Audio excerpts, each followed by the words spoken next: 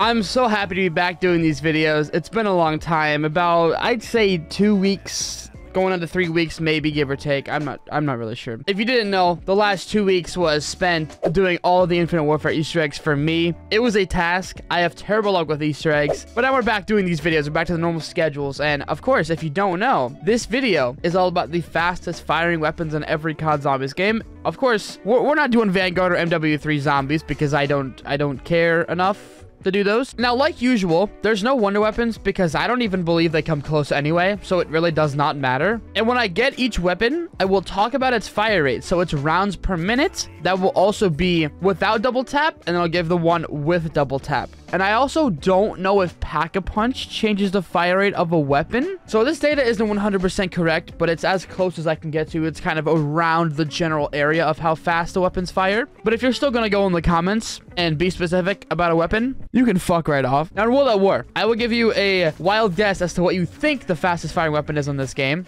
It's very obvious. I've covered it in a previous video on the best weapons video, and it's definitely a fan favorite weapon. And if you haven't guessed already, it's the PPSH. Now, I have to get it out of the mystery box because that's pretty much what I always have to do on World at War. So this could take a while. I don't know yet, so let's hope it doesn't. One box it, one weapon. Let's do this. That is just not it, man. One more hit. We got this. Please. I beg. The PPSH. I'll take that. I got the Wonderwaffe back to back. I didn't show it the first time, but what is my luck right now? Why can't I have this luck when I want the weapon? What is going on, man? Was that it? Did we get it? Oh, no way. Okay, round 12. That's solid. At least we didn't get on like round 20. Now, I think I'm going to Pack-a-Punch each weapon first in this video before talking about them. Just so they're at their best and can be shown at their best. All right, we can get this thing done. And of course, we got a dog round like we always do. Why does this always have to happen to me? Okay, so here we are with the PPSH. And without double tap, surprisingly, it's not the fastest firing weapon in the video, but with double tap, it blows everything out of the water. It is not even a competition. Now, without double tap, it has a rough estimate of an RPM of 1,380 that I got. With double tap, 1,835, nearly 2,000 rounds per minute. And it's actually kind of absurd that this thing shoots that fucking fast. If you don't believe me, I mean, just look at this thing. That was 115 bullets it just ate through like no problem. And with that fast fire rate and its damage, it's one of the best weapons in the game. 815 bullets when upgraded is absurd. And now that I'm holding it, I want to mention something about the Black Ops 3 PPSH if any of you have, used it before and thought about why is it so much more inferior compared to the one in World at War. For some odd reason, the one on BO3 actually has a much less fire rate. If you go in that game, I think the fire rate is like half of what it was in World at War. So I think that's why people think that the Black Ops 3 one is a lot worse, because it is. Even with Double Tap 2.0, it just can't hold up to the normal PPSH, which is a god tier weapon. But that was World at War. BO1 is an interesting pick, so let's move on to Kino. So similar to World at War, I want you to take a wild guess as to what the fastest firing weapon in this game is. Now, I'll give you hints. It becomes full auto when upgraded, and it's actually a burst unupgraded. So it's definitely an interesting pick. And if you've guessed it yet or still just have no clue, it is the G11. Yes, I know what you're thinking. How? Look, I don't know either, but when I tested it, its fire rate was absurd when Pack-a-Punched. I did not actually know that it shot as fast as it does, and it might be kind of stupid to include that weapon because it only becomes full auto when Pack-a-Punched, but I don't care. I'm doing it. Who cares? Now, is the box in a good spot? That's the question. It's not in there. Okay, that's fine. We still have a lot more other options to see where it could be. Not again, dude. It's not in either one of these spots. Oh, fuck. Oh, it's here. I'm not going to hit it yet because I like getting Jug first on this map. It's a dog ground. Oh. We got one hit and no ammo. Please give me a weapon that's usable. Doesn't have to be the G11.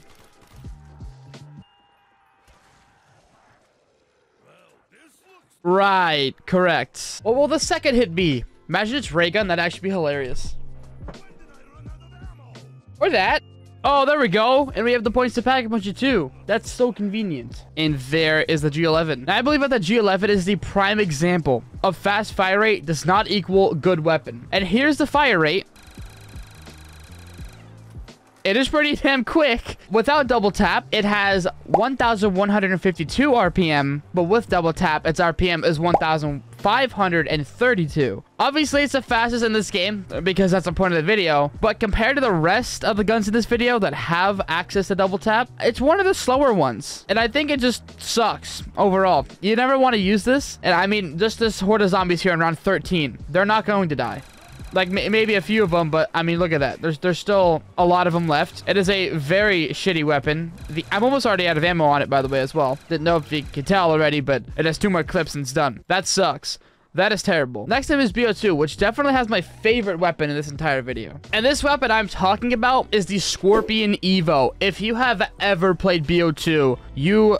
I've probably heard or seen this weapon. It is crazy. It is one of the only weapons in this video that comes close to the PPSH. And I have to get it out of the box, which definitely sucks. It's a map exclusive to Origins, which also is another downside because there's so many doors to open. And I feel like getting the Scorpion is one of the rarest things out of the box you can get. So let's see if we could get it fairly early on. We got a couple of hits, but I think I'm going to hit it just one time because I need to keep all my points I can. That is not the worst thing ever. That's actually pretty damn good. All right, we've gotten set up. Now it's all about getting these box hits, as many as I possibly can. Oh, there it is. The box even moving. We already got it. That is perfect. All right, gotta get this double tap reward. I gotta get a little bit of points, and then we can pack a punch the Scorpion. All right, we got the points. I also am going to pack punch it more than once because I want to try and get the fast mags on it. So this one is a red dot and this one, oh, fast mags? Oh, there we go. And the Scorpion has an extremely quick fire rate. Without double tap, it has 1,200 rounds per minute. And with double tap, it comes out to be 1,600 rounds per minute. Now, there is another weapon in this video that does share the exact same, but I believe that the reason why that is because they don't have the same magazine size, so they kind of just come out to be the exact same. Now, showing the fire rate,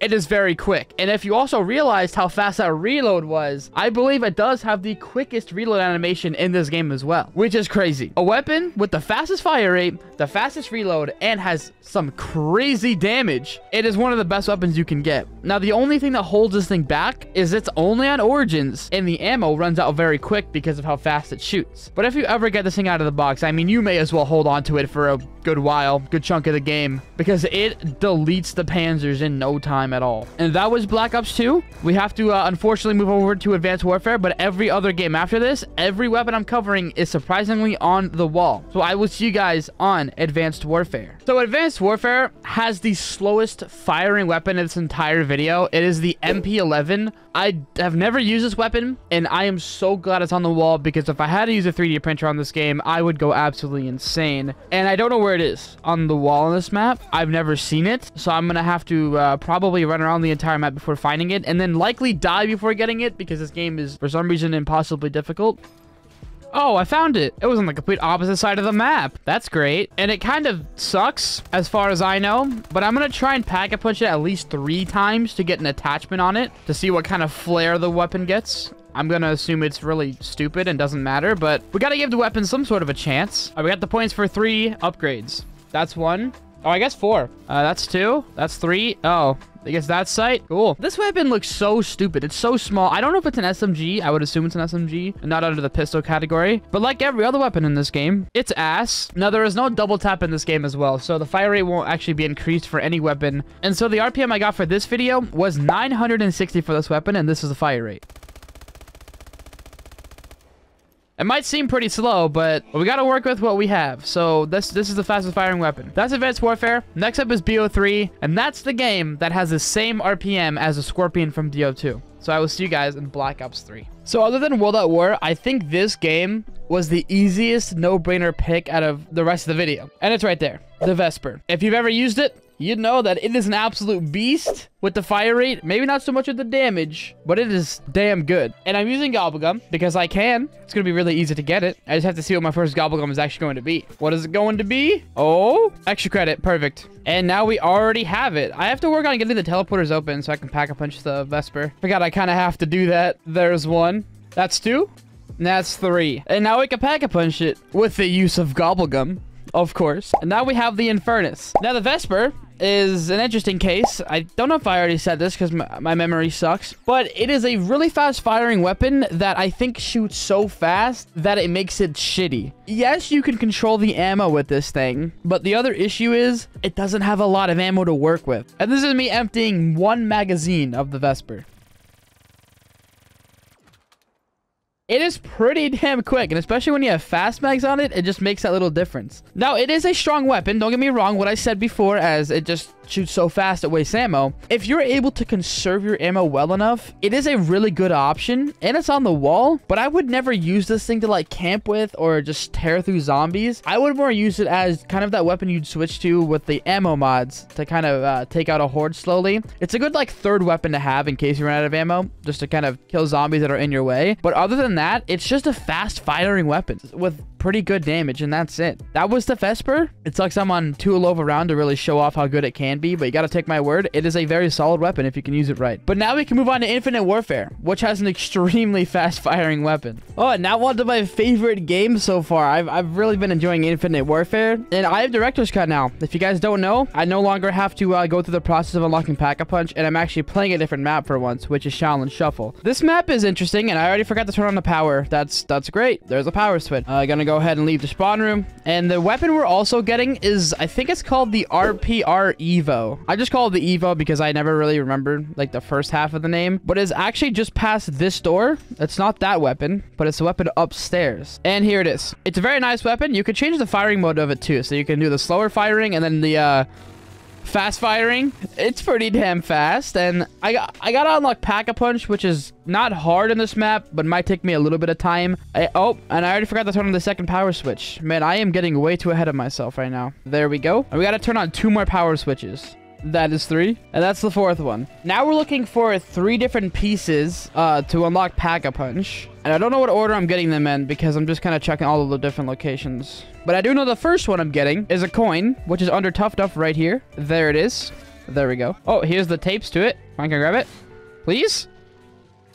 There we go. Oh, and here's the last one, just a pink flyer poster. Now I have to enter this building, and be warned, it is a club, so don't worry about what you're seeing in here. But now we have Pack-a-Punch open, and I quickly want to get 15,000 points so I can double pack my Evo here.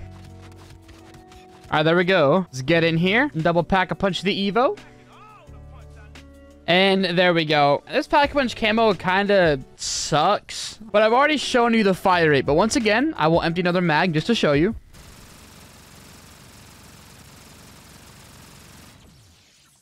It's pretty quick, and without bang bangs in this game, which is just a different version of double tap, it has an RPM of 900, and I think with bang bangs, it might actually be faster than normal double tap, but I got it to be 1300, but I think it's closer to 1400 or 1500, because it just seems absurd how fast this thing shoots. And that was the Evo in Infinite Warfare. It's very, very good because of how fast it shoots. So now we're going to move on to World War II, and I'll see you guys on the final Reich. All right, so when it comes to World War II, I want you to keep this in mind. I had to look this up for the fastest firing weapon because I was not going to go through every single individual weapon to figure it out. And we got lucky that the weapon on the video that was the fastest firing, which I tested it, and it is extremely fast. It is on the wall, and it's the WAF 28. It's over in that area of the map, but we need to turn on the power first before doing any of that. There is 3 different valves that we have to turn on, and the first one is right around this corner. And here it is. I just got to hold F on this until it's done.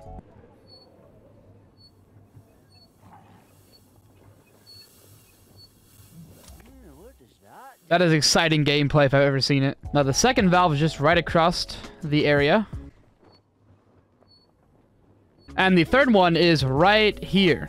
All right, now that's done. Now we got to hit this button and kill all these zombies. It is extremely loud. I apologize for that. And going down here, the power will be right around the corner. And there it is, but that's not the final power of the map because it's World War II we're talking about. That is one of the power switches out of 2 we need to get. And that's the second one. Now the full power is on the map, and I have to ride 3 different tubes now. And one of them is right here. And now we got to hit this button. Oh, we got the red screen. Cool. Here's the second one. And button. I can now quickly grab the WAF 28, and we can ride the last tube. And there we go. Now I'm going to quickly grab some perks before I Pack-a-Punch this thing.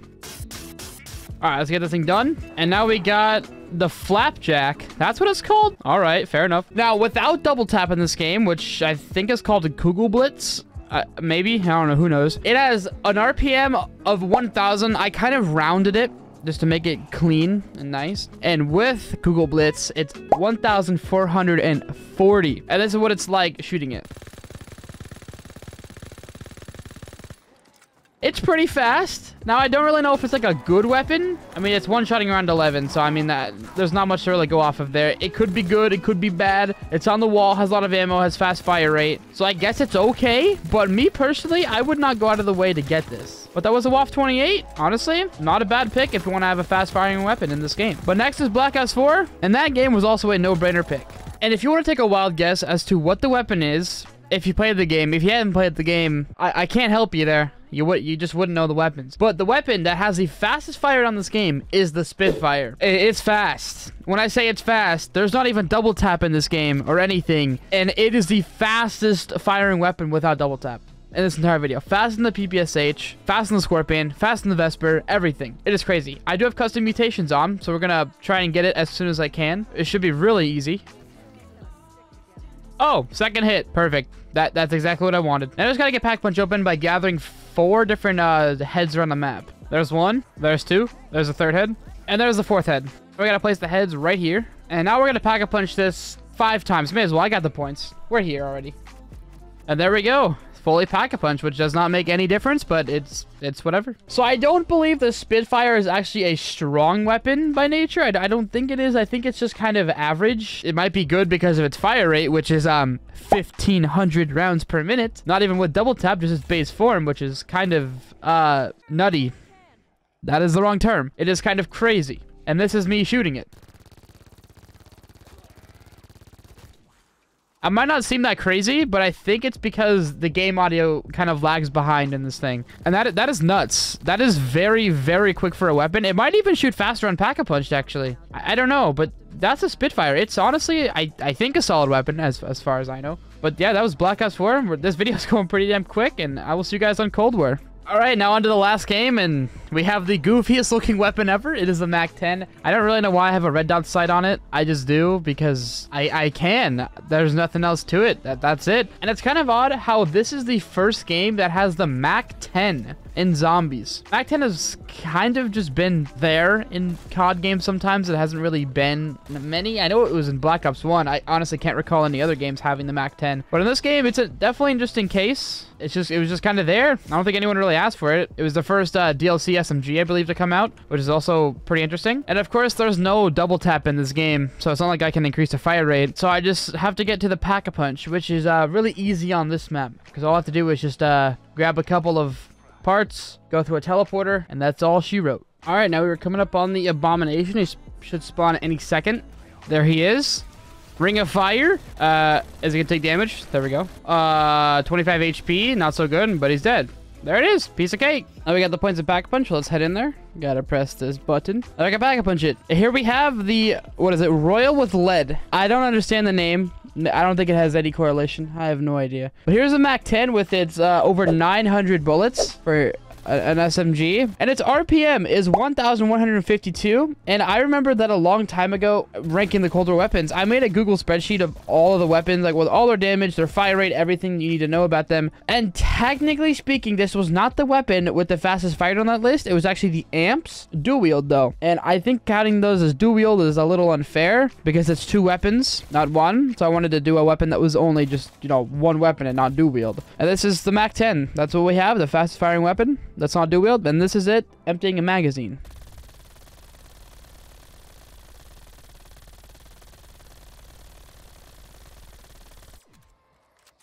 Not the fastest thing ever, but it does the job. Quick fire rate, that's all you really need. It has pretty good damage as far as I know. And that was all of the fastest firing weapons on every COD Zombies game. Now, if you want to see another video like this that has a similar idea to going through every game, let me know. I'm kind of getting sick of these videos, so I might not do it. But yeah, that was it. I hope you guys enjoyed. Hope you guys have an amazing rest of your day, night, morning, whatever time it is for you.